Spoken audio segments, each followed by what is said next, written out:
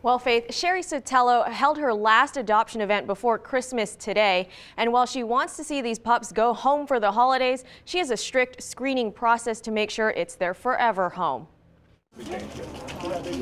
If you want to see a wet nose and wagging tail under your tree this year, a local rescuer wants you to know this package shouldn't be returned, upgraded, or tossed aside. Puppies need activity, puppies need love, puppies need training. And all too often, rescuers and shelters see buyer's remorse. So it was fun, it was great, it was a novelty, it was the most fun event, unwrapping a puppy on Christmas Day, and then it was great 2 weeks while you were off of school and the kids can watch it.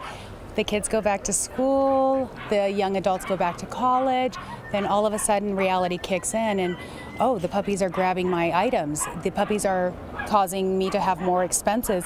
The puppy's crying, oh, there's more that I have to do on a daily basis and I'm busy. Sherry Sotelo runs Las Vegas Animal Assisted Therapy. We get a lot of post-holiday returns. There's a huge influx right throughout January through to March. To avoid those returns, she has a thorough screening process for anyone wanting to adopt, especially around the holidays. We want to know, okay, where is this family going to see themselves in 10 years? Where is this dog going to be in 10 years with this family? We're looking at, with some of these breeds, they're going to live 17 years.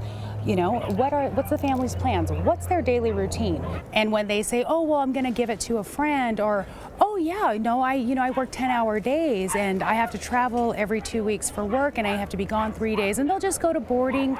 It's not going to be an acceptable place for a puppy. So, hi, Butters. Curtis Meyer is adopting Butters for his younger sister. We had talked to her and, just a reminder, hey, this is more than just a kid. It's eventually kids grow up and they can take care of themselves. While they haven't decided exactly how they will gift Butters, they did spend a long time talking about the lifelong commitment.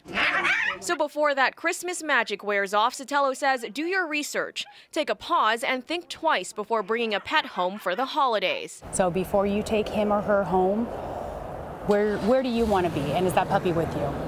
It's okay to say no. Sotelo says if you're not ready just yet, local rescues and shelters are in need of fosters so you can still spend the holidays with a furry friend. Tiana Bonner, Fox 5 News, local Las Vegas.